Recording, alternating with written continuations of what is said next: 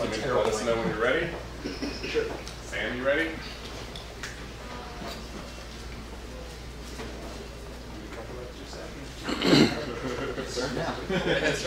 Go. All right.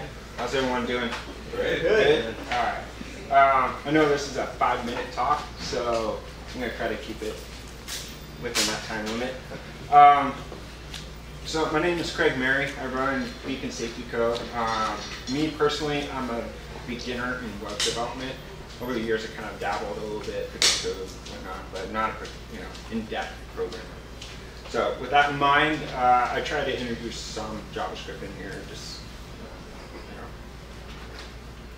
anyways, very brief history of the company and our first product, Map.me. It was born at Startup Weekend with a hardware prototype on a bicycle.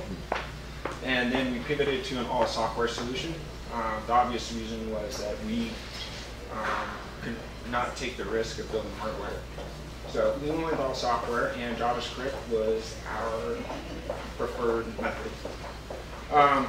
The build requirements were plenty, and JavaScript was the only thing that could really satisfy our need for speed. The current tech stack for Map.me was and is still very, very cheap. Anything comparable would have been expensive to maintain and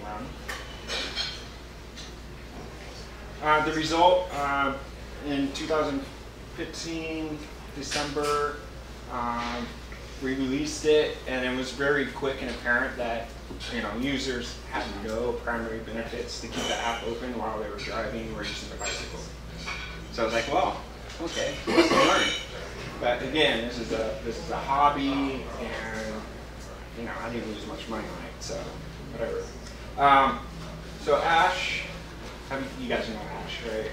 Code for Sac. He suggested that I focus on stronger network effects. Basically, that means more stickiness to having the app open and being used. More incentive, basically. I did have a promotional run of a video for the new app launch. I'm not going to play it here because it would take us over 5 minutes. So what is Cavalcade? Basically, all the functions within Map.me are in the background, and it becomes a text-to-speech and speech-to-text processor with a few bits of machine learning and other AI components built in, so they handle all that voice interaction. The focus is on social groups, especially like meetup.com and like outdoor activities. So think of it as a meetup mashed with Slack, mapping, calendaring, and to a much lesser degree, Facebook groups. What platform are we building for? I think mobile has started to peak, and we're starting to see VR and AR really take off. And I think building for that particular segment or hardware is a smart move. And I think JavaScript is the way to go for those hardware components. The challenges with going out with JavaScript. There's a lot of changes, I'm sure you guys know, and different frameworks and dependencies. Making it all jive is tough, especially if you're trying to scale out to millions of users. At some point, we'll want to do an operating system on hardware, especially for augmented reality. And the question is, can JavaScript handle all of this or play at least some role for the user interface? I think the answer to that is yes. JavaScript will always have a role. Why do we stick with it? It's easy to pull together functional prototypes or iteration for that new product. It's accessible to many people, and it's super cheap. Encourages better web experiences and standards, and could play nice with bigger teams if communication is crisp and clear. And the user experience will always win. And for me and the teammates, it offers the easy path to achieve great user experience. Some of the things we look at: artificial intelligence, mapping, messaging, IoT.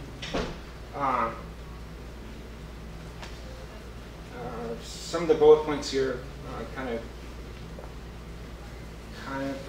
do the pros and cons of why we look at each of these things in terms of JavaScript or the backend infrastructure.